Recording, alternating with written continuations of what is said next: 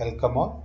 In this tutorial, we are going to discuss the process of static routing in the case of FLSM. As in the previous video, we have seen that IP address distribution process using FLSM. Now we are going to see how we will do the static routing. As we know that in the static routing, router is already aware about the directly connected network. For verifying this, I will go into the command line phase, and in the command line we need to go back into the privileged mode, that is also called hash mode, and put the command show IP route. Now we can check it is connected with 10.0, which is this network, and 10.96, but is not aware about 10.32.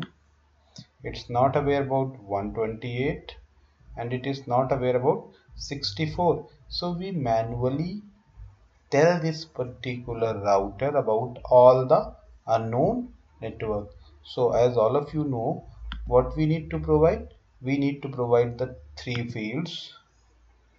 First I will tell for router A, for this router with the help of command line static routing. What is the network address we need to follow? We need to provide unknown destination network address. So for this router, 10.0 is known, 10.96 is known, but 10.32 is not known. So 192.168.10.32. What is the subnet mask we are following? 255, 255, 255.224. What is the next hoop address? Next hoop address is the address of that interface from which interface your network traffic enters into the any other networks, or the address of the interface which belongs to your next hoop. So for this particular interface become the next hoop. As in the previous video we discussed this complete process. So what address we given here? 97 is given to this interface, 98 is given to this interface. 192.168.10.98. add it. Now he is get aware about this network but not aware about this network. So what is the network address? 128 is the network address.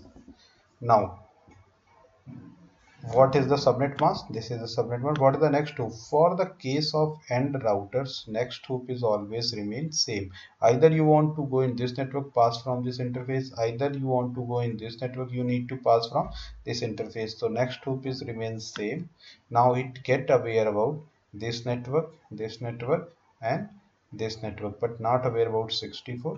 So tell him about 64 network also. 64. Now subnet mask is same, and next hoop address is also same because it belongs to end router. Now all three networks are added. For verifying it, go into the CLI, exit, and click on the show IP route.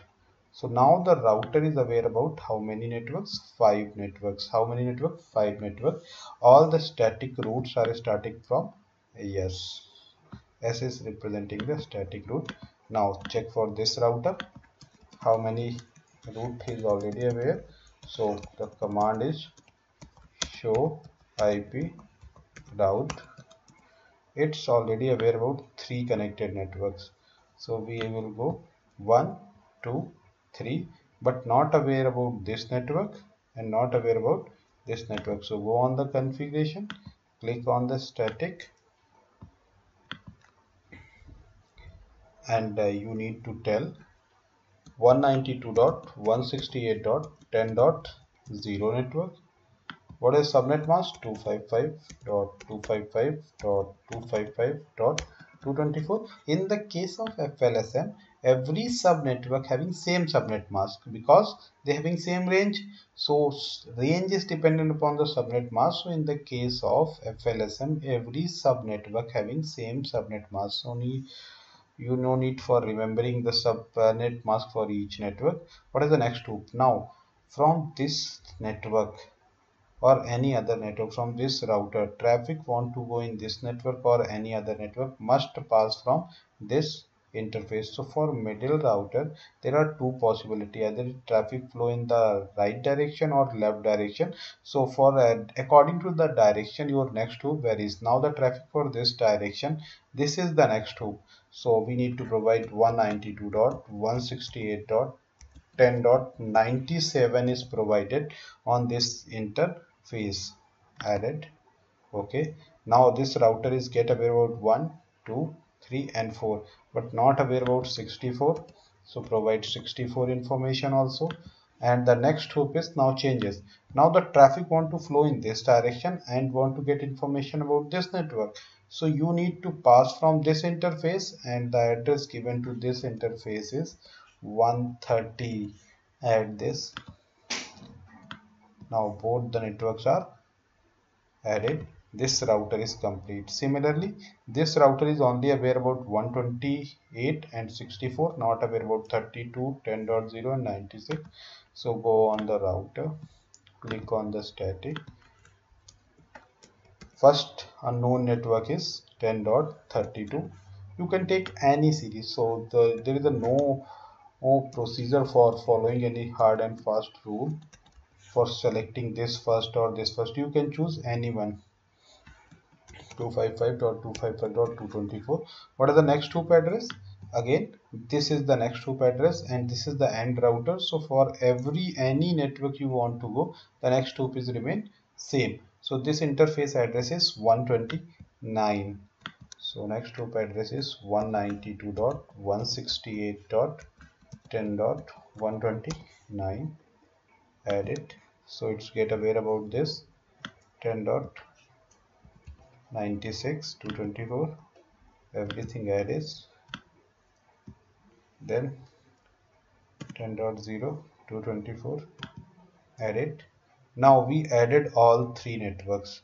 Now every router is aware about all other sub networks. Now check it. Process failed. Successful. Similarly for this to this, first successful. Similarly for this to this, successful. Now check the path followed.